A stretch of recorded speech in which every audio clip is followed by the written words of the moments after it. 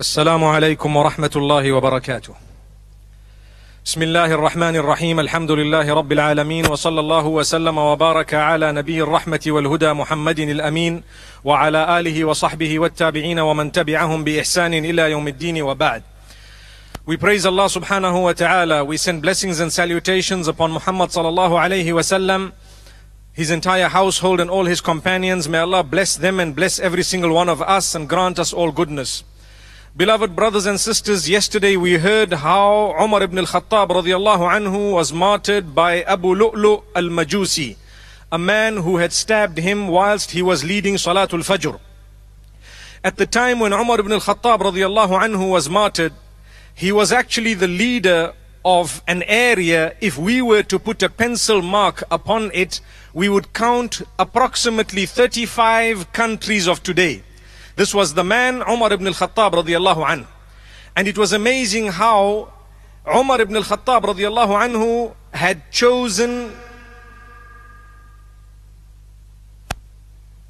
It is amazing how Umar ibn al-Khattab radiallahu anhu had chosen a certain group of people, and inshallah we will come to see this in a few moments, in order to select the one who would succeed him. But this evening we will be speaking of Uthman ibn Affan radiallahu anhu, who happens to be the successor of Umar ibn al-Khattab radiallahu anhu. This man was the son of Affan. Affan was one of the leaders of Quraysh. He was a great man, well connected in Quraysh, and he was a person who was so powerful. He was related so deeply to those in Quraysh that Uthman ibn Affan was related to Muhammad sallallahu alayhi wasallam through his mother, and he was related to Abu Sufyan ibn Harb through his father.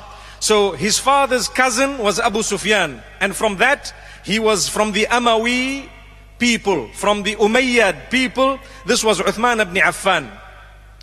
And from his mother's side he was related to Muhammad sallallahu alayhi wasallam, because his mother was a cousin of Muhammad sallallahu alayhi wasallam.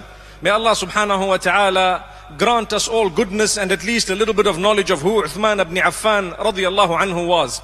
As he was born in a very wealthy home, a very noble home, he was a child who was fair in complexion, very good looking. He was loved by Quraysh as he grew up, a toddler and a teenager. They loved him so much, the people of Quraysh. They enjoyed his company so much so that some of the people used to actually say, may Allah love you the way Quraysh used to love Uthman. Obviously we would not say this, because for us the love of Allah is far higher. But this is only to show you how much they loved Uthman ibn Affan radiallahu anhu as he was young. And when he grew up, subhanallah, he was a person who was wealthy, not only because he was born in a wealthy home, but he became a businessman of note. He was very intelligent. He was very intelligent, and he had business dealings that were always very profitable. And he became known as one of the wealthiest of the Sahaba radiallahu anhum. But he had certain qualities. You know, if we look today, a wealthy man, very rarely would you find him to be humble and generous.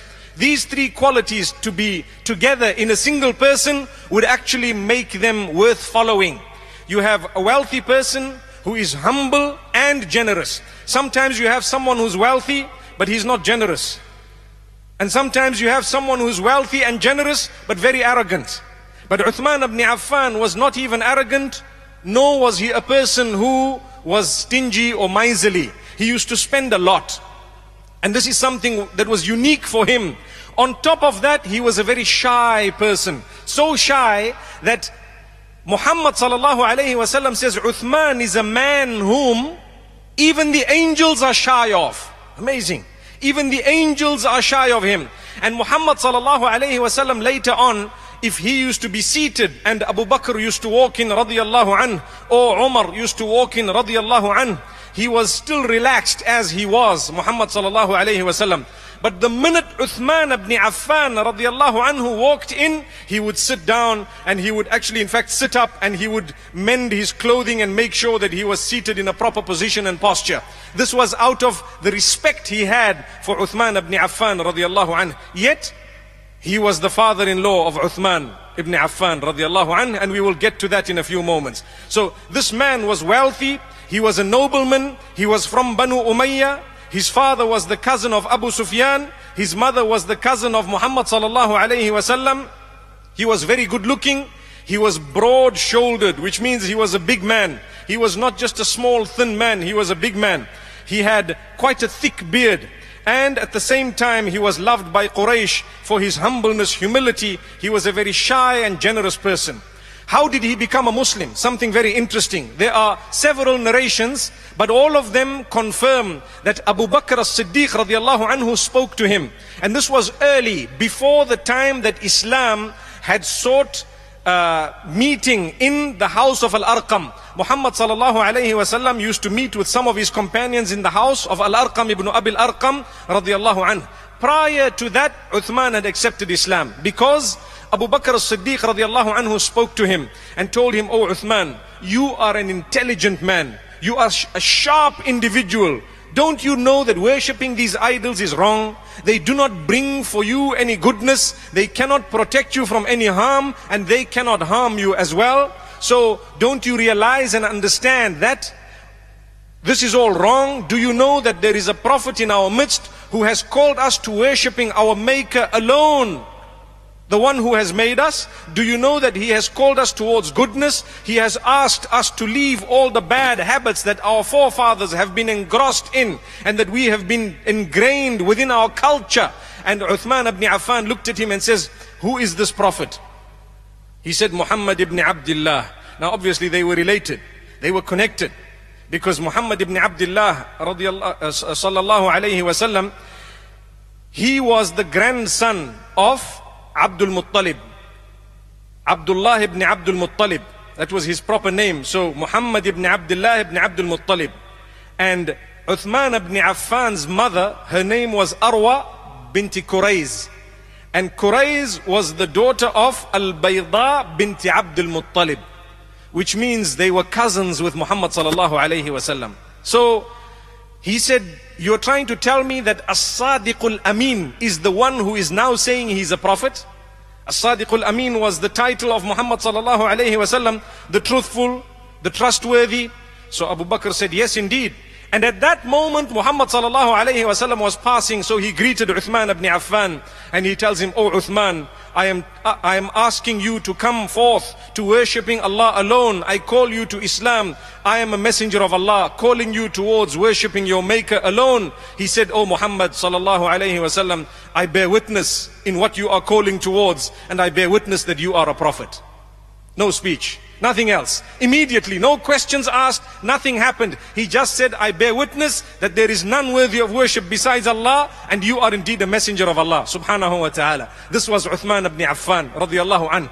As wealthy as he was, as powerful a figure as he was a very influential figure in Quraysh. Although he was slightly younger than Muhammad sallallahu alayhi wasallam, he was influential because he had wealth. You know, up to this day, anyone who has a lot of wealth, they are quite influential. May Allah subhanahu wa ta'ala grant us ease. There was a time we used to say, you know, money talks. Have you heard that?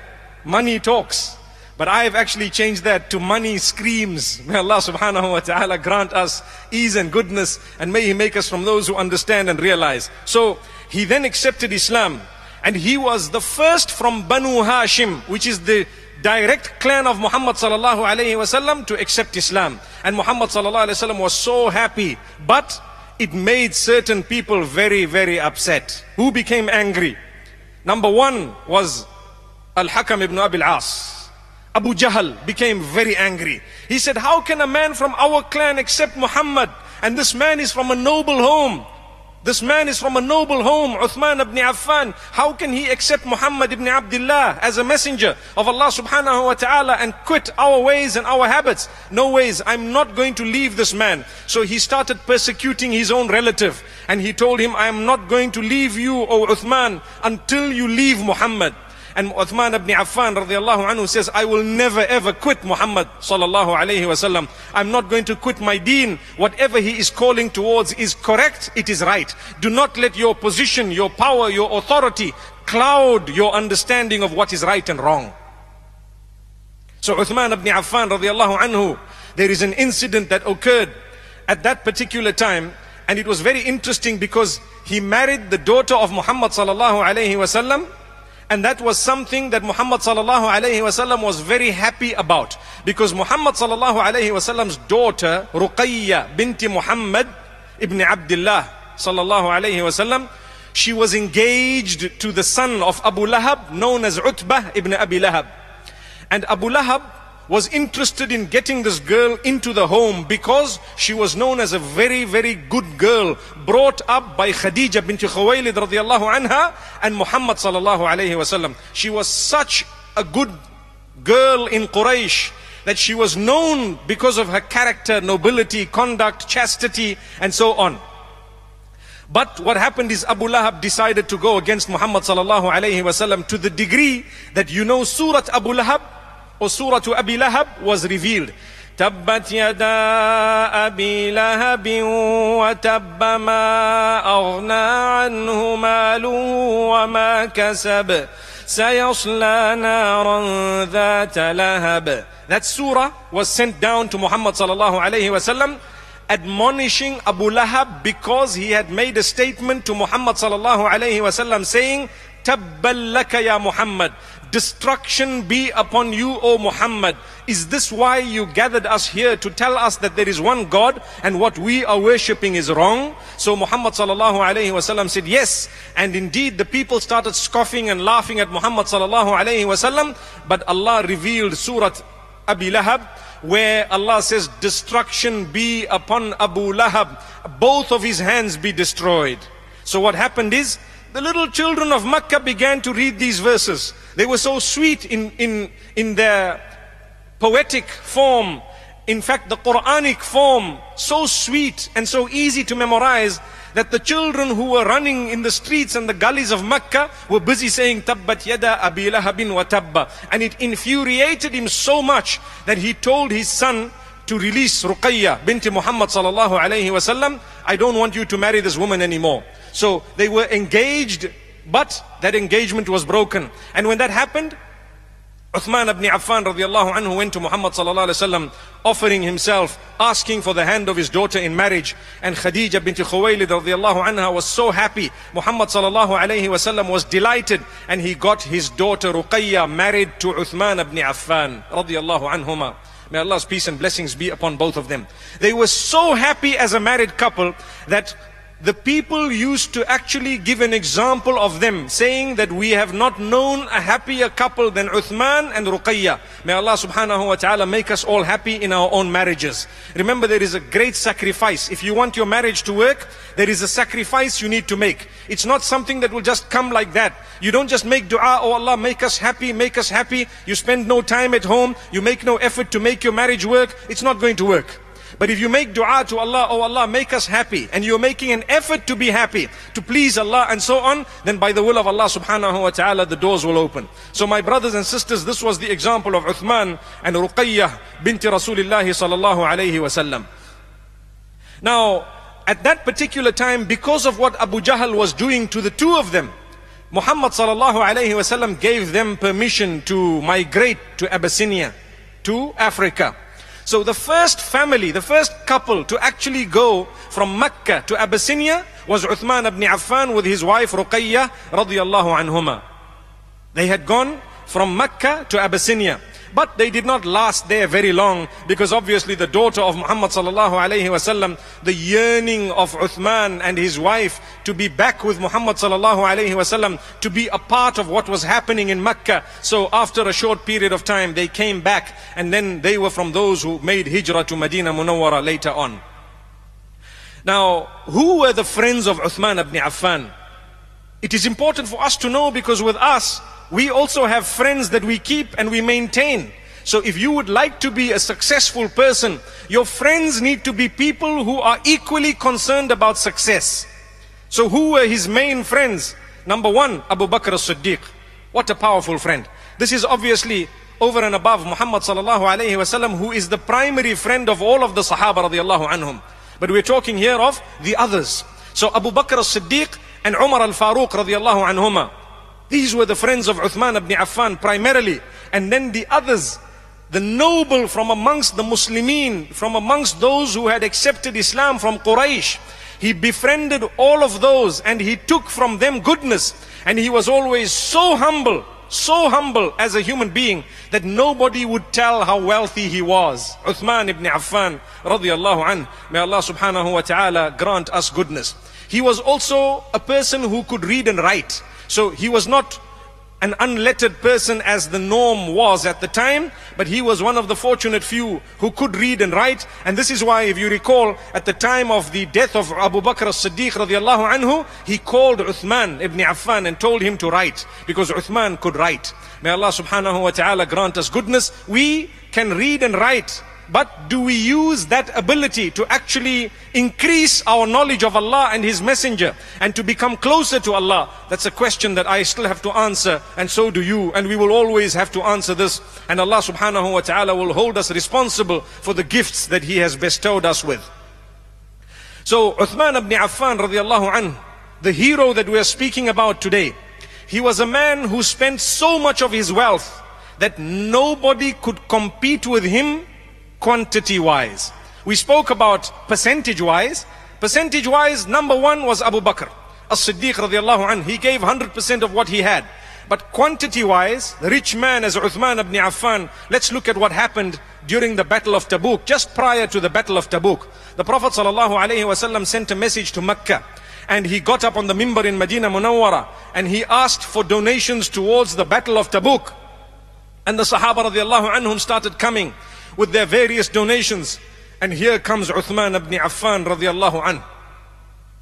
It is interesting how mention has been made of this in so many narrations.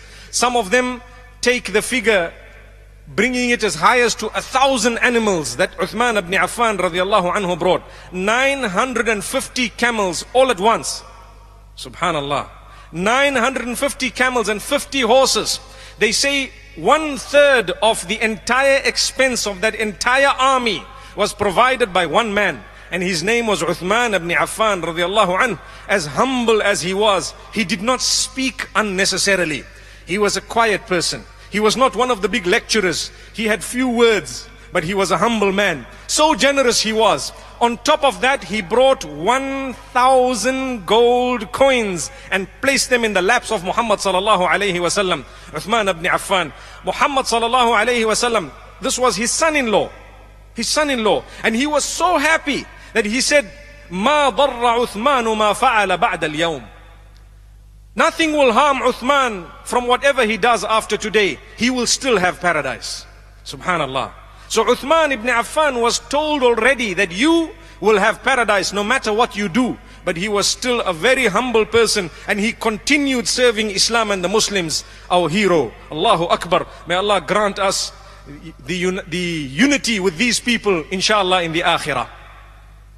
My brothers and sisters, Uthman ibn Affan did not take part in the Battle of Badr from amongst the Sahaba radiallahu anhum. He was one of those who stayed behind upon the instruction of Muhammad sallallahu alayhi wasallam. Why? One might ask, the most important battle was the Battle of Badr. Those who took part in the Battle of Badr were known as important people. They were known as people of paradise. Why didn't Uthman take part? Well, Muhammad sallallahu alayhi wasallam told him, "Oh Uthman, your wife is not well at all." And that was the daughter of Muhammad sallallahu alayhi wasallam, Ruqayya binti Muhammad sallallahu alayhi wasallam. She is not well at all. You take care of your wife. Don't worry, we will go out in the Battle of Badr. So Uthman ibn Affan did not go with them. And when Muhammad sallallahu alayhi wasallam came back from Badr, he found that his daughter had passed away. He found that his daughter had passed away. And Uthman ibn Affan was very, very sad. Not questioning the decree of Allah, but saddened because of the demise of his own wife, the daughter of Muhammad sallallahu alayhi wasallam.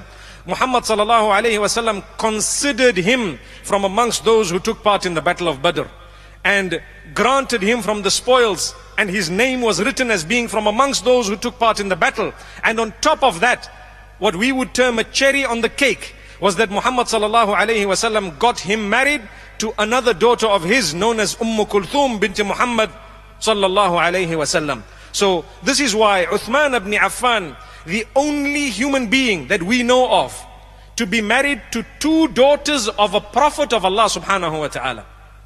No prophet before has had both daughters married to the same man, one after the other. Subhanallah. Besides Uthman, and this was one of his virtues. He was known as Dhun Nurain, a person who owned two of the lights, two noors. What were these two noors? Ruqayya binti Muhammad sallallahu alayhi wasallam and Kulthum binti Muhammad sallallahu alayhi wasallam radiyallahu anhuma. So he had both of those as wives. This was Uthman ibn Affan radiyallahu anhu. What a powerful man, what a powerful figure. Then we need to tell you of something else that happened to this man. Uthman ibn Affan radiyallahu anhu, the wealthy businessman, the Sahabi, the very shy person, the man whom even the angels were shy of. When it came to a certain incident of water in Medina Munawwara, where they were being troubled, there was only one well in Medina that would have water throughout the years, throughout the entire year.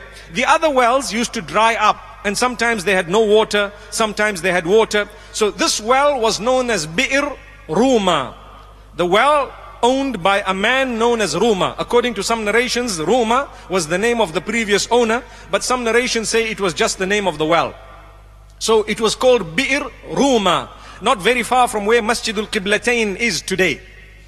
So Muhammad sallallahu alayhi wasallam encouraged the companions that, look, we are being harassed by the owner of this well. He is charging so much money to the Muslims. In order to take a bucket of water each, he would charge large amounts of money. So he is harassing us. Whoever buys this well, for him is paradise. Whoever buys this well, for him is paradise. Here comes Uthman ibn Affan silently, quietly. He went to the owner and he told him, I want to buy the well. The owner says, I'm not selling the well. He says, okay, let me buy half of it. Look at how sharp a businessman he was. He said, okay, how much are you paying for it? They agreed on an amount. Some people say 20,000 dirhams, some take it to 100,000, and some say that the man continued to increase until it went to 1 million. Only Allah knows the correct figure, but it was a large amount of money. So he said, okay, I buy half of it. We remain shareholders. One day we drink, one day you drink. He said, no problem. And the deal was struck, the money was paid. Now what happened is the Muslimin began to drink on the day of Uthman, because Uthman made an announcement radiyallahu anhu. He says, I have purchased 50% of this well, and I have it one day and he has it one day. So you people can drink on my day for free, no money. So people used to come and they used to fill everything they needed, and the next day no one was there. So the other man did not make any money anymore. So after some time he decided to sell the other half as well. He says, no matter what I get, take it, because obviously this was a shrewd businessman who has outwitted me in business. He bought half, not knowing that, you know what, you're going to lose all your business if this man gives it for free. I don't think they would have believed that someone would actually give this huge business deal out as an endowment for the Muslims. As an endowment for the Muslims. Now I want to take you through what happened here. Uthman ibn Affan purchased this well. Now it is known as Bi'r Uthman, the well of Uthman. The whole well belongs to Uthman, and he made it waqf, meaning endowed it for the Muslims. The surrounding land went with the well. The people now came every day and they drank. Muhammad sallallahu alayhi wasallam says, the one who purchased the well, for him is paradise. I want to tell you what happened. Today we are sitting in 2014 or 1435 Hijri. Today there is a huge bank account by the name of Uthman ibn Affan in Saudi Arabia. And there are hotels that are built just near the Masjid al-Nabawi under the name of Uthman ibn Affan. The endowment gives back to the poor Muslims more than 50 million riyals a year. Today, I'm talking about today. Where did it start from? That well. The surrounding land started producing produce because the water was there. And what happened is, the dates that came were all for the Muslimin. So the leaders of the Muslims over the years looked after it and made sure it was distributed, and it went far and wide. And thereafter it continued up to the recent times, when there is a special ministry known as Ministry of Endowments, which looks after the endowments of the Haramain.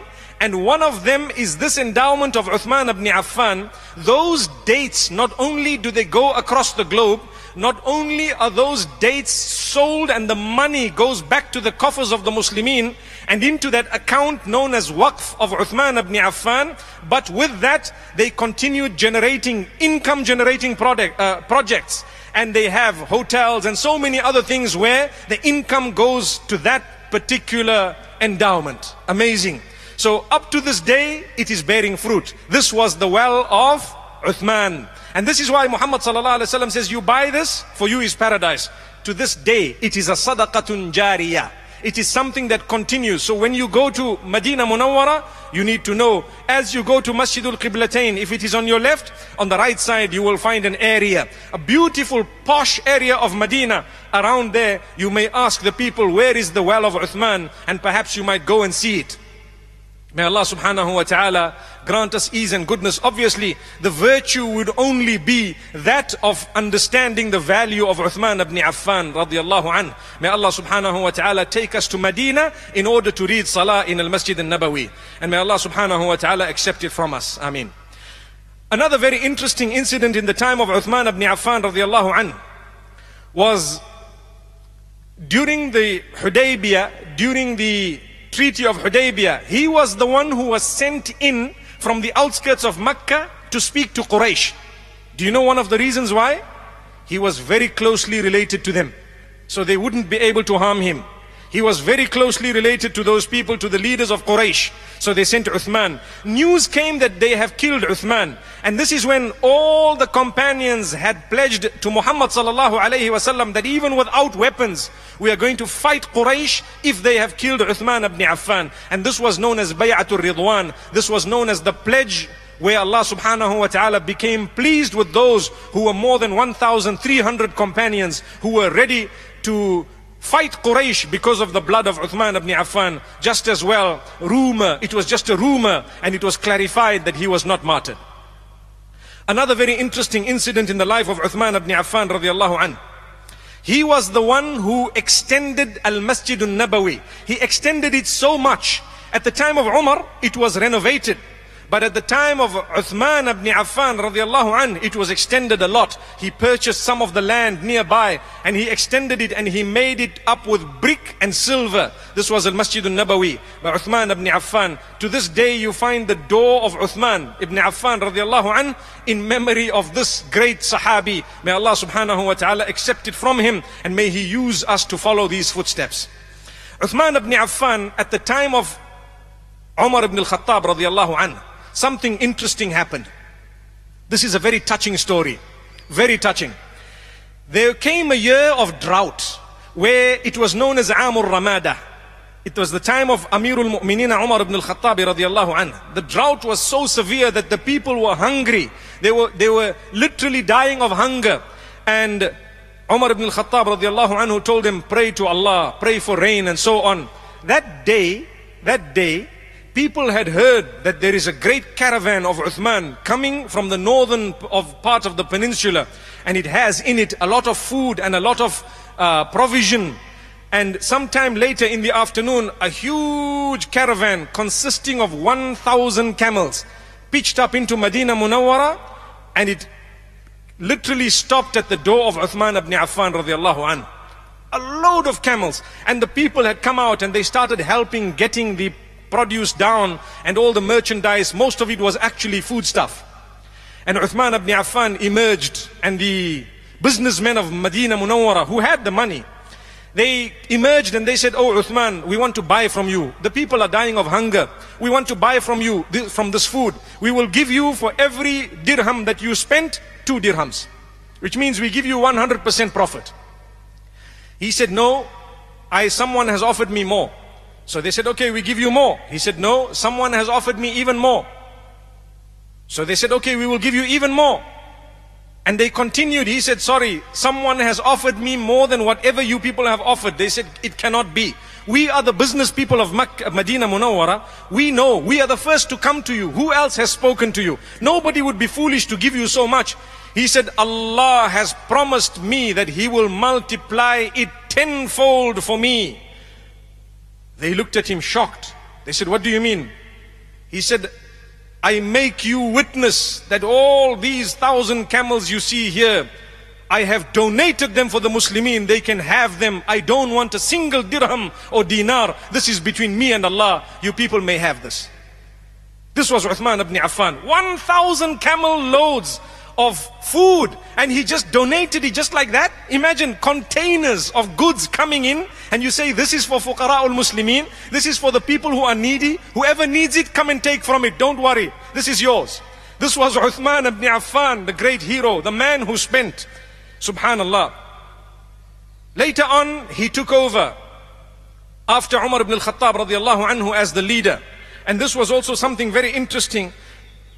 Umar ibn al-Khattab radiallahu anhu had appointed a group of men who were from amongst the remainder of the 10 who Muhammad sallallahu alayhi wasallam had said, you are from those who will earn paradise. So Uthman ibn Affan radiallahu anhu was appointed from amongst them, and allegiance was pledged for him, and they all pledged allegiance to him, including Ali ibn Abi Talib radiallahu anhu. He confirmed that Uthman is the leader, and everyone confirmed that Uthman is the leader. And Uthman ibn Affan, he was such a pious man. At his time, they say, the people were good, relations were good. Anyone who did not have, he provided for them. Sometimes with his own personal wealth, not necessarily the coffers of the Muslims. And so many countries had, or so many different regions had now entered into the governorate of the Muslims. From amongst them parts of Russia and Cyprus, Armenia and North Africa. So more and more areas of people had accepted Islam under the leadership of Uthman ibn Affan radiallahu anhu. He was a person who had written the Quran, or got it written in one dialect. Because at that time, as you know, Abu Bakr as-Siddiq radiallahu anhu had appointed Zayd ibn Thabit radiallahu anhu to gather the Quran. He gathered it, and they gave a copy to Hafsa, who was the wife of Muhammad sallallahu alayhi wasallam, the daughter of Umar ibn al-Khattab radiallahu anhuma. So what happened is, Uthman ibn Affan, he received a complaint from Hudayfa ibn al-Yaman that I've been to different areas and people are reading the Arabic language in a different dialect. So why don't we sort the problem out? So Uthman ibn Affan appointed Zayd ibn Thabit once again, with him a few others, and told them, get the written parchments from Hafsa binti Umar radiallahu anha and write it down. We want it in one script. So they wrote it in one script. They got hold of all the others and they did away with them. And he sent a copy of this script to all the different parts of the Muslim lands. And he told them, this is now the final version. This is what you will follow. At that time, there were no dots. You know, you have 2 dots on top of the ta, 2 under the ya, 1 in the jim. No dots at all. It was just written. Their Arabic was so powerful, they knew how to read it. So what happened is, it cut down the difference of opinion completely regarding the dialects in which the Quran should be read. To this day, we have the Quran that we have in our midst written in what is known as Ar-Rasmul Uthmani, which means the writing that was confirmed by Uthman ibn Affan radiallahu anhu. This was one of the great achievements of Uthman ibn Affan. But people become jealous. When we achieve a lot, people become jealous. And there are others who had a bad eye. A man known as Abdullah ibn Saba al-Yahudi. He was actually a Jewish man from Sana'a, from Yemen. And he had started a major issue against Uthman ibn Affan, claiming that Uthman had appointed all his relatives as people who were the leaders of the various lands of the Muslims. Yet, those were appointed by Umar ibn al-Khattab radiallahu anhu before Uthman. And Uthman had not even changed the bulk of them. But this was just a fitna. This was a way of instilling problem. Because the enemy of Islam saw that now the Muslims are growing. They have huge lands. The east and the west is all now turning to Islam. The best way to destroy the Muslims? Internal conflict. So they started creating hatred against Uthman, saying that Ali ibn Abi Talib radiallahu anhu was supposed to be the leader. And yet Ali himself says, Uthman is my leader. Subhanallah. And after some time they developed a great revolt against Uthman ibn Affan radiallahu anhu. But from amongst them, there was not a single Sahabi. And there was not a single child of any Sahabi. It was all people who had come later on. They were conned by this huge machine of propaganda that started off by Abdullah ibn Saba al-Yahudi. And what happened as a result? They murdered Uthman ibn Affan after surrounding him 40 days around his own home in Medina Munawwara. This was a powerful man. It is reported, and I'm going to end with this, that Uthman ibn Affan, the 40th day of being surrounded by these culprits in his home, they did not allow food or drink into his house, yet he was the one who did so much for the Muslims. They did not allow him to go to the masjid, yet he expanded the masjid. They did not allow him drink from the same well that belonged to him at one stage that he had endowed to the Muslims. So at the 40th day, he slept for a while and he saw a dream. In that dream, he saw Rasulullah sallallahu alayhi wasallam, Abu Bakr and Umar radiallahu anhuma, and they told him, why don't you break your fast with us this evening? And on that Friday, he got up, he was fasting. That was the day. The opening of the fast, he did not see in this life. He was martyred before that. While his Quran was opened, he was in his house, he was fasting, it was a Friday, and they came in and they brutally murdered him. May Allah subhanahu wa ta'ala protect us from the internal conflict amongst the Muslims. I would like to say, my brothers and sisters, be careful of those who instill hatred in you for your own brothers and sisters as Muslims. Be careful of them. This is the fitna that started at the time of Uthman ibn Affan. It continues to this day. People talk ill and evil about the companions of Muhammad sallallahu alayhi wasallam. They talk ill and evil about the leaders of the Muslims and the ulama. And amongst us, they instill hatred. The result will only be fitna and further division. May Allah protect us all and grant us a great lesson from the life of this beautiful hero, Uthman ibn Affan. May Allah's peace and blessings be upon him and us all. Wa sallallahu wa sallama wa baraka ala nabina Muhammad. Subhanallah wa bihamdih. Subhanakallahumma wa bihamdika nashhadu an la ilaha illa ant. Nastaghfiruka wa natubu ilayk.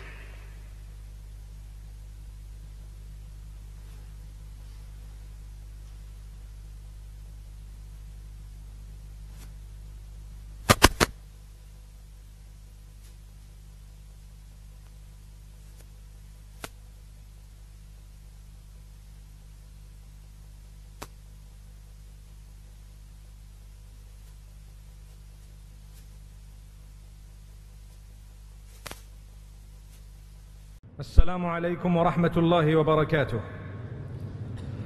بسم الله الرحمن الرحيم. الحمد لله رب العالمين، وصلى الله وسلم وبارك على نبي الرحمة والهدى محمد الأمين وعلى آله وصحبه الطيبين الطاهرين ومن تبعهم بإحسان إلى يوم الدين وبعد.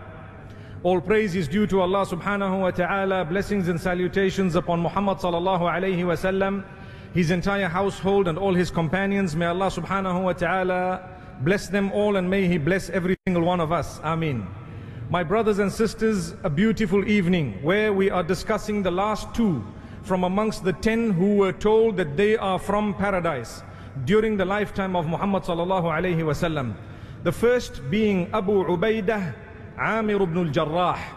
He was a man who had accepted Islam at the age of approximately 28, and he was a man who was very good looking, one of the three who was extremely good looking from amongst the companions of Muhammad sallallahu alayhi wasallam, whereby they actually say it was so pleasant to look at him and to talk to him, because not only was he good looking, but he had good character and conduct as well from the very beginning. May Allah subhanahu wa ta'ala make us from amongst those who develop our character and conduct. Sometimes when we speak to a person, we feel that this person is really worth speaking to. And this is what is meant here when we talk of Abu Ubaidah Amir ibn al-Jarrah. If you look at his name, he was known as Abu Ubaidah, but his first name was actually Amir, and his father's name was Abdullah. So although he was commonly known as Abu Ubaidah Amir ibn al-Jarrah, he was actually Amir ibn Abdullah ibn al-Jarrah. That was his name. And he was known as Aminu Hadhihi al-Ummah, the trustworthy from amongst my Ummah. The Prophet sallallahu alaihi wasallam had called him Aminu Hadhihi al-Ummah, the trustworthy of this Ummah.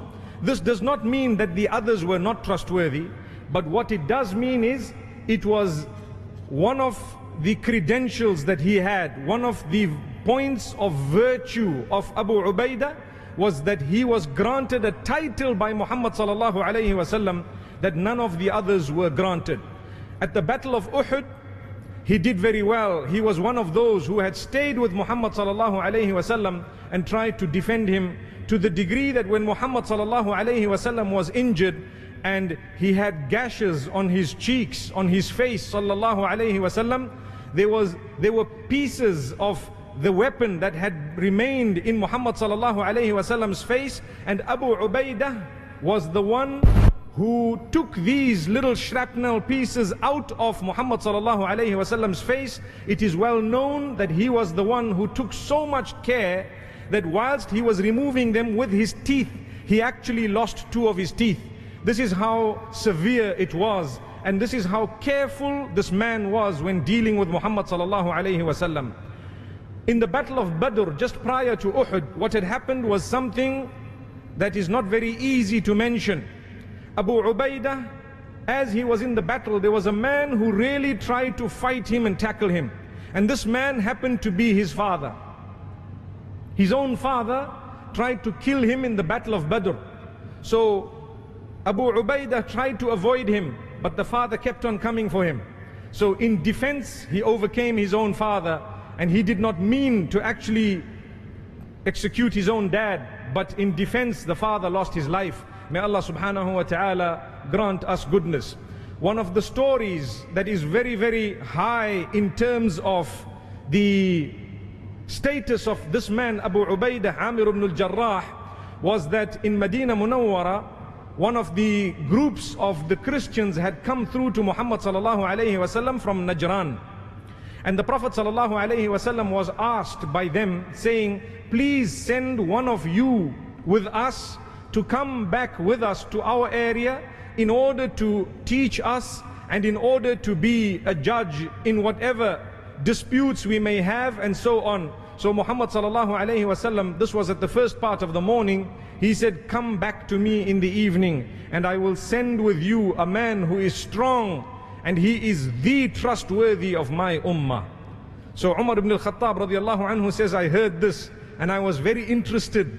I was not interested in being sent, but I was interested in being known with these qualities that were made mention of. So I was early for Salat al-Dhuhr, and I sat there with Muhammad sallallahu alayhi wasallam very near him. And then after Salah, Muhammad sallallahu alayhi wasallam looked to his right and he looked to his left, and he says, I put my neck up so that he could see me, you know, that Umar is here. Subhanallah, may Allah grant us ease. And then Muhammad sallallahu alayhi wasallam says, where is Abu Ubaidah? Subhanallah. And then he appointed Abu Ubaidah and he told him, go with these people, be just and fair, teach them goodness, and remember, you are a person who I consider the trustworthy of this ummah. So Umar ibn al-Khattab radiallahu anhu says that as much as I knew that yes, subhanallah, Muhammad sallallahu alayhi wasallam loves us all, but it was on that day that I learnt the credentials of this man, Abu Ubaidah Amir ibn al-Jarrah. He was one of the first who had accepted Islam.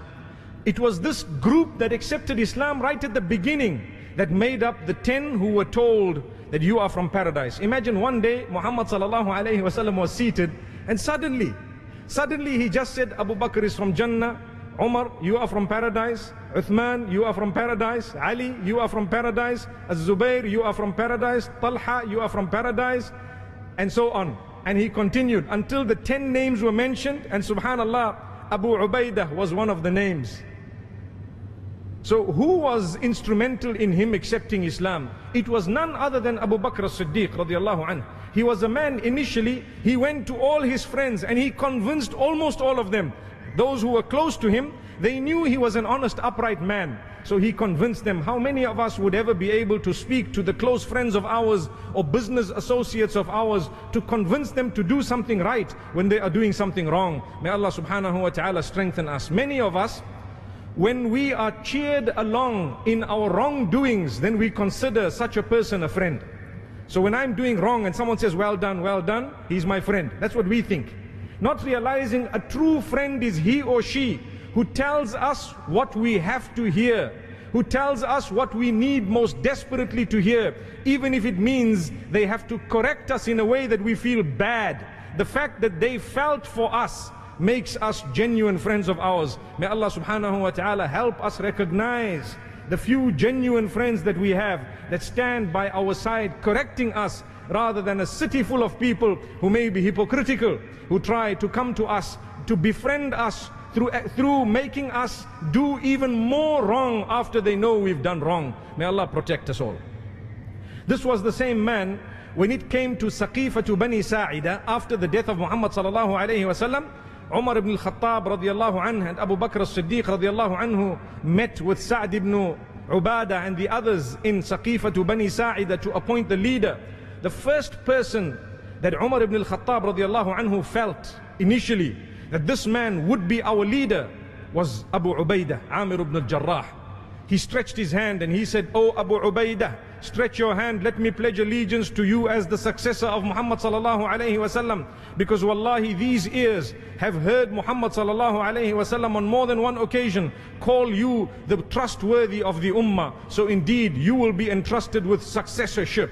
And Abu Ubaidah, Amir ibn al-Jarrah, immediately turned it down and he says, "I will never ever put myself in front of a man who was asked to lead the prayers during the life of Muhammad sallallahu alayhi wasallam by Muhammad sallallahu alayhi wasallam." And this is when Umar ibn al-Khattab radiallahu anhu agreed, and they turned to Abu Bakr as-Siddiq radiallahu anhu and they pledged allegiance to him. Take a look today, you have, may Allah subhanahu wa ta'ala grant us all a lesson. This man was being offered a post that was not only of spiritual value but even of political value, and he turned it down. Today people are fighting for posts that they do not deserve. Do we realize that? This man deserved the post, he turned it down because he was honest. He was definitely a person who was trustworthy. But today the people who are not even trustworthy and do not deserve a post are busy fighting for it in a way that we lose. May Allah subhanahu wa ta'ala make us not from amongst the losers. Then at the time of Umar ibn al-Khattab radiallahu anhu, something unique happened. One of the leaders of the Muslim army was known as Khalid ibn al-Walid radiallahu anhu. Inshallah, one of the days we will go through his life as well, a brief of his life. We'll get to know him a bit better. So this Khalid ibn al-Walid was such a powerful warrior that he used to win all the battles. So what happened is, the people started feeling that Khalid ibn al-Walid is very high in rank, raising him higher than he actually was. That was a fear of Umar ibn al-Khattab radiallahu anhu.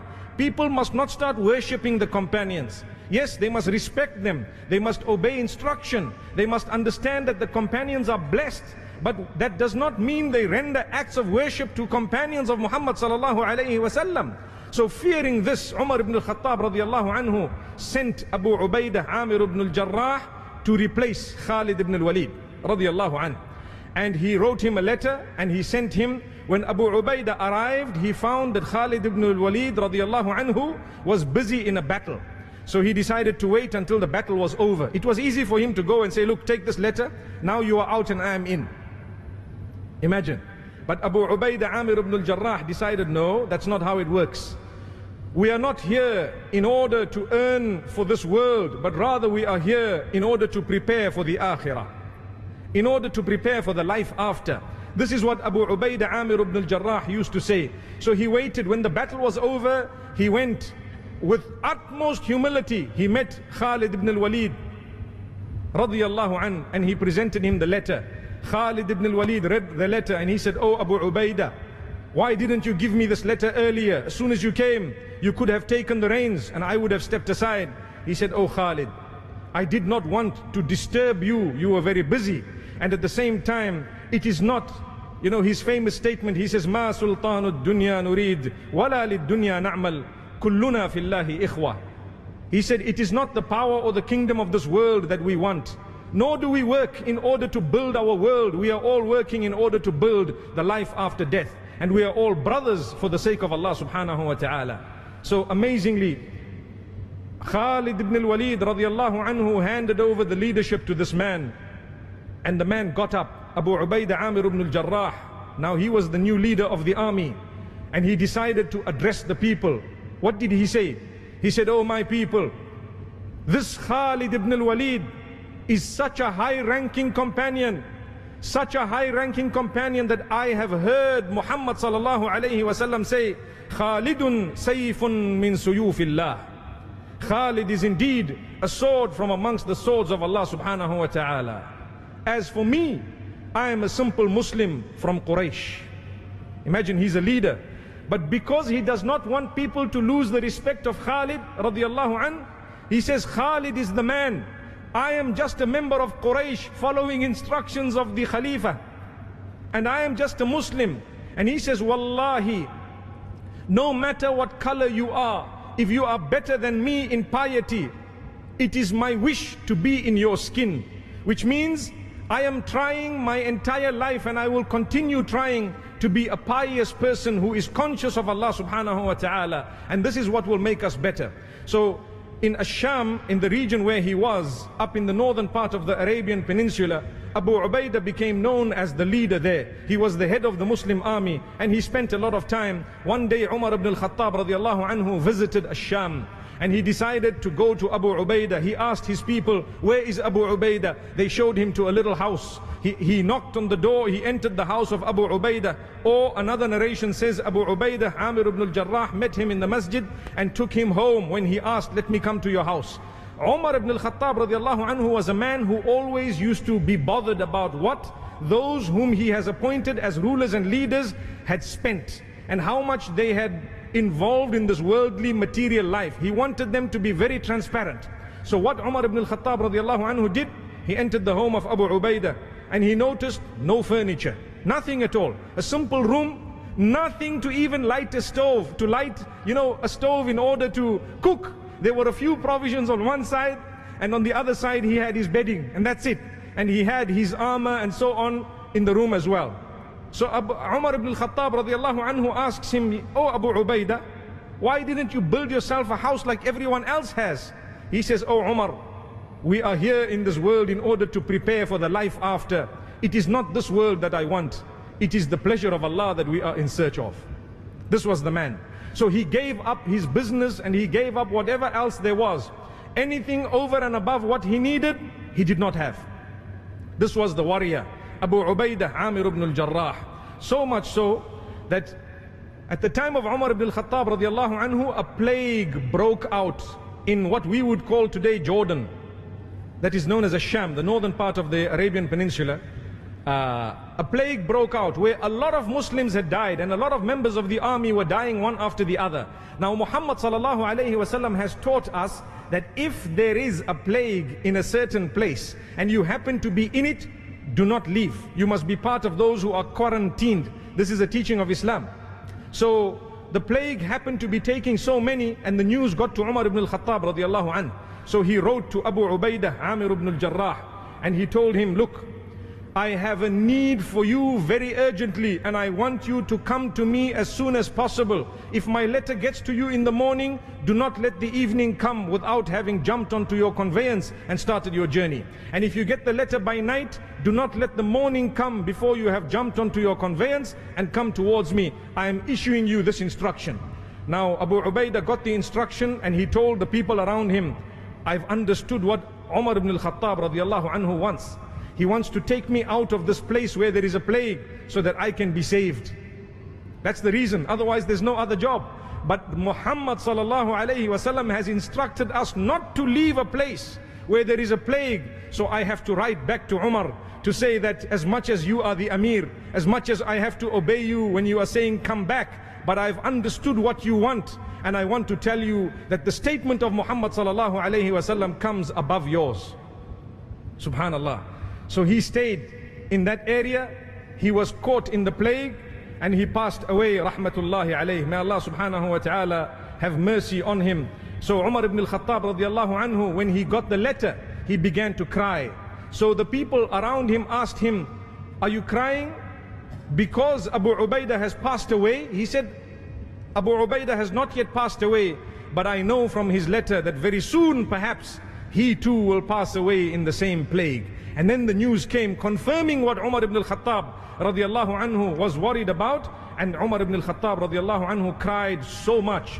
He cried so much. And later on they heard of what happened on the deathbed of this man, Abu Ubaidah, Amir ibn al-Jarrah. A lesson for us all, something that really confirms his status. He says, when Abu Ubaidah, Amir ibn al-Jarrah, was on his deathbed, he called the army and the people who were with, and he told them, I am going to give you some pieces of farewell advice. Listen to them carefully and stick to them, and you will always be in goodness if you understand and listen to this advice. Number one, your salah, your prayer. Number two, your zakah, be charitable. So establish your prayer and be charitable. Fast correctly in the month of Ramadan and even your extra fasts. And remember, when you are giving charity, give over and above that which is compulsory. Then he said, make sure that if Hajj is compulsory upon you, you fulfill it. And ensure that you frequent the house of Allah, even in Umrah. And then he continued, he says, learn to guide one another. Advise one another. Do not feel bad when people guide you and when they advise you. And then he continues to say, and this is a powerful part of his statement, be genuine to your leaders and do not cheat your leaders. Those whom Allah has placed in authority over you, be genuine to them. Do not cheat them. May Allah subhanahu wa ta'ala help us. From this, the term he used was an-nush and nasiha, which would mean if your leaders are going wrong, correct them in a good way, but you don't have to cheat them and you don't have to be unruly. Then he said, Wallahi, if you have been given 1,000 years to live, there will come a day when you still will have to die. This is what he says. So think about it. He says, the most intelligent from amongst you are those who are most conscious of Allah subhanahu wa ta'ala. The most intelligent from amongst you are those who are conscious of the day that they will meet with Allah subhanahu wa ta'ala. I think this advice is for us all. It is valid to this day, where he says, brothers and sisters, no matter how long your life is going to be, there will come a day when you have to die. Whether it is at the age of 50, 60, 70, 80. And if you really have outlived people, you might live to 90. Most of the companions passed away in their 60s, 70s and 80s. In fact, very few of them reached their 80s. May Allah subhanahu wa ta'ala bless us. Yes, yet they were the best of the lot. So this was Abu Ubaidah, Amir ibn al-Jarrah radiallahu anhu. Mu'adh ibn Jabal radiallahu anhu turned to him, and he was the one who had led Salatul Janazah on this man, and he told the people, we have lost such a great man, make dua for him, ask Allah to have mercy on him. One hadith that comes to my mind regarding Abu Ubaidah, he asked Muhammad sallallahu alayhi wasallam, O Muhammad sallallahu alayhi wasallam, messenger of Allah, can there be anyone better than us? We have believed in you and we have struggled. We have struggled in your cause, in the cause of Allah and in the path, as you can see. We believed in you and we have struggled. Muhammad sallallahu alayhi wasallam says, yes, there are people who will come after you who will be better than you, because they will believe in me without ever having seen me, and they too will struggle. May Allah subhanahu wa ta'ala make us from amongst those. Those who believe in Muhammad sallallahu alayhi wasallam without even having seen him. May Allah subhanahu wa ta'ala grant us from amongst the goodness that is mentioned in this beautiful hadith. That was Abu Ubaidah, Amir ibn al-Jarrah, one of the 10. And the last one of the 10, a man whom we do not speak about much, Sa'id ibn Zayd. Sa'id ibn Zayd ibn Amr ibn Nufail. He was 20 years old when he accepted Islam. There is an amazing story that I must mention about his father. So our hero here is Sa'id ibn Zayd. But his father did not meet the time when Muhammad sallallahu alayhi wasallam was given prophethood. But he had met Muhammad sallallahu alayhi wasallam prior to prophethood. His father's name was Zayd ibn Amr ibn Nufail. Listen to this man. He was one of the men who never worshipped idols. As he grew up, he got married, he had children, he always questioned what Quraysh was doing. And he went out hunting for the truth. He used to ask the monks and the various rabbis from amongst the Jews and the Christians about their faith.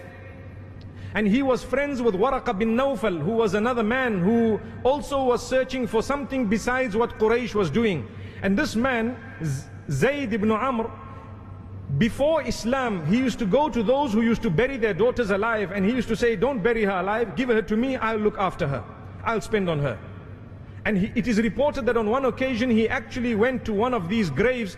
He quickly dug it out and took this girl out before she actually died. And he was the one who used to believe that whatever Quraysh was doing was totally wrong. So one day he sat on the Kaaba, or he sat with his back facing the Kaaba. He stood up, in fact, and he was facing the rest of Quraysh in one of their great days of enjoyment. And he told them, "O Quraysh, look at the sheep that you are slaughtering here in the name of these idols. Yet Allah gave the sheep life. Allah caused the rain to fall. Allah caused the plants to grow, and the sheep was eating from it and grew. And now you are sacrificing the sheep in the name of the idols. Don't you have any shame?" So they beat him up. Although he was a man, who beat him up? Sadly, the father of Umar ibn al-Khattab, who was related to him, he was his uncle actually, and his name was Al-Khattab ibn Nufail. This man was Zayd ibn Amr ibn Nufail, and Al-Khattab was Al-Khattab ibn Nufail. You see where they meet? So he beat him up, and he told the youngsters of Mecca, chase this man out of Mecca. Don't ever allow him back in. So the father of Sa'id bin Zayd was chased out of Mecca, and he went out. He used to come back at night quietly, and he used to meet some of these friends like Waraqah bin Nawfal and so on, and they used to discuss what Quraysh was doing. But very early in the morning he used to go back out of Mecca, fearing being beaten and persecuted. So this man, he once went to Asham to meet some of the monks and some of the rabbis in order to find out more about religion. So one of the rabbis told him, "You are from Mecca. There is a messenger who's going to come from Mecca. You better go back to Mecca and meet him. You are upon the religion of the Prophet Abraham, and he too will be calling towards exactly the same." Because this man made it clear, Zayd ibn Amr, he always used to say, "I follow whatever Abraham taught. I worship one God, and that's it. I follow Ibrahim and Ismail." This is what he used to say. So the rabbi told him, there is a man who will say exactly the same. Go back to Mecca. When you find him, follow him, and understand that he is the Prophet of Allah truthfully. So when this man was coming back into Mecca, sadly he was killed on the road and on the path. And on his deathbed, he told those around him that, "Look, Allah subhanahu wa ta'ala, my maker, may not have allowed me to meet this man who is going to come out as a prophet in Mecca. But I ask Allah subhanahu wa ta'ala, at least my son must be from amongst those who follow him." Now this was Sa'id bin Zayd, our hero, the son of Zayd ibn Amr. And what happened, Sa'id bin Zayd knew about this because he used to discuss this with his family members. Look, what Quraysh is doing is wrong. They are worshipping idols, sticks and stones and so on. So the day that Muhammad ibn Abdullah al-Hashimi al-Qurashi sallallahu alayhi wasallam announced that he was a prophet of Allah, and Sa'id bin Zayd found out, he rushed to Muhammad sallallahu alayhi wasallam with Abu Bakr as-Siddiq radiyallahu anhu, and he immediately declared that he had accepted Islam. And this was right at the beginning. Not only him, but his wife Fatima bint al-Khattab, the sister of Umar ibn al-Khattab, the daughter of the same man who used to persecute Sa'id bin Zayd's father. They accepted Islam together. So much so that I'm sure we know of the story where Umar ibn al-Khattab radiyallahu anhu a few days later came out to murder Muhammad sallallahu alayhi wasallam. That was his intention. And when he met Nu'aym ibn Abdullah on the path, Nu'aym ibn Abdullah told him, "Why don't you start with your own family? Look, your nephew and your own sister," meaning your sister, your brother-in-law, they have accepted Muhammad. So Umar ibn al-Khattab radiyallahu anhu rushed. He went to meet this man, Sa'id ibn Zayd, one of the 10. And he saw the sister, and you know we spoke about the story a few days ago, how Umar ibn al-Khattab radiyallahu anhu beat up his sister and brother-in-law. And then when he saw the blood, he asked for the little parchments where the Quran was written on. And he read Surah Taha, and he accepted the faith. And he declared his shahada with Muhammad sallallahu alayhi wasallam. This was the house. This was the man, Sa'id ibn Zayd. May Allah subhanahu wa ta'ala grant us goodness. He was the one who took part in the battle of, in fact, he did not take part in the battle of Badr. One might ask why. It's a question. Talha ibn Ubaidillah and Sa'id ibn Zayd, two from amongst the 10, and they did not take part in the battle of Badr. This was because just prior to Badr, Muhammad sallallahu alayhi wasallam sent them on a mission in order to find something out. So they had not returned except after Badr. So they had gone on the instruction of Muhammad sallallahu alaihi wasallam. Because of that, Muhammad sallallahu alaihi wasallam considered them from amongst those who took part when he was distributing spoils, and he added their names. May Allah subhanahu wa ta'ala bless them and bless us all. It is reported that in the battle of Yarmouk, this man Sa'id ibn Zayd, he was under Abu Ubaidah Amir ibn al-Jarrah, and he says, I heard Abu Ubaidah, we were only about 24,000 and the Romans were 120,000. We couldn't even see where they ended. And he says, Abu Ubaidah, one of the men said, I think I'm going to die here. So if I meet Muhammad sallallahu alaihi wasallam, do you have a message for him? So Abu Ubaidah said, yes, I have a message for him. Tell him that the Muslims are greeting you, and tell him we have found what you promised us to be the truth. Wow, what a statement, subhanallah. So Sa'id ibn Zayd says, when I heard Abu Ubaidah say this, radiyallahu anhum jami'an, immediately it made us all very strong, and we overcame the Romans. May Allah subhanahu wa ta'ala help us and grant us ease and goodness. It is reported that he was from amongst those who took part in the conquest of Asham, the Syrian region. The first that it was conquered, Sa'id ibn Zayd radiyallahu anhu was a part of it. And Abu Ubaidah appointed him as a person who was in charge of Damascus. So he was the first who was in charge of Damascus. But a few days later, he went back to Abu Ubaidah and he said, oh Abu Ubaidah, I don't want to be a leader here anymore. I want to go back and be an ordinary person with the rest of the Muslimin. Subhanallah. This was Sa'id ibn Zayd. May Allah subhanahu wa ta'ala bless us. I want to end with a story in the life of this man, Sa'id ibn Zayd. It is reported that later on in his life, a woman went to Marwan ibn al-Hakam. Marwan ibn al-Hakam was the leader of Medina. A woman went to him and said, you know, Sa'id ibn Zayd has stolen my property. Now that is a very, very big accusation. Sa'id ibn Zayd has stolen my property. And rumors started spreading in Medina that Sa'id ibn Zayd, a companion of Muhammad, what a powerful man. And one of the 10, rumor has it that he has stolen something. Now you and I know that when rumors spread about good people, a lot of the times we would immediately say it's false. In fact, a Muslim should believe immediately that this is false. The minute you hear a rumor about a decent person, you tell yourself it's false. A lot of the times it doesn't even affect us, but we tend to believe things because we are weak. And wallahi, it results in our own downfall. So in this instance, they went to Sa'id ibn Zayd and they told him, this is what's happening. The people of Medina are talking. Some of the hypocrites are talking about you. Now he was very sad because obviously he did not want to hurt anyone, but he needed to clarify his name because people would then say, this is a companion of Muhammad sallallahu alaihi wasallam and look at what he's done.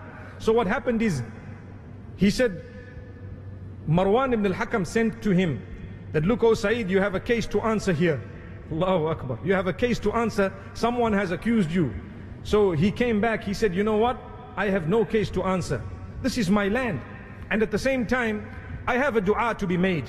And that dua is, oh Allah, if this woman is lying and she intends harm, take away her sight and let her die in the same well that she's accusing me of having stolen. Now this is dangerous because, my brothers and sisters, the hadith says, ittaqi da'wat al-madhlum fa innahu laysa baynaha wa bayna Allahi hijab. You should be very fearful of a supplication made against you by someone you have oppressed, because there is no barrier between that dua and Allah. So my brothers and sisters, all of us, we should be worried. If you oppress someone and they raise their hands against you, wallahi, you would be considered dead meat in our language. May Allah protect us. So this is Sa'id ibn Zayd. He made a dua. They say, in a short while the rains came. When the rains came, there was a flood in Al-Aqiq. And the flood had taken this woman. She had lost her eyesight and she fell into the same well and died in the well. And that is when everyone said Sa'id ibn Zayd was innocent. He did not steal the wealth. You see how his name was cleared? So it had to take something of this nature to clear his name. May Allah subhanahu wa ta'ala make us not from amongst those who spread rumors about the friends of Allah subhanahu wa ta'ala. Rather, we understand the human nature of every individual. We pray for them. We ask Allah subhanahu wa ta'ala to grant us goodness. He passed away in Al-Madinah Al-Munawwara. In fact, in Al-Aqiq, which is in the outskirts of Medina. He was buried in Madinah Munawwara in the year 51 Hijri. Now we have completed the 10. The 10 of those who were told you are from paradise. Let me quickly go through their names. We must know these names. We have no excuse.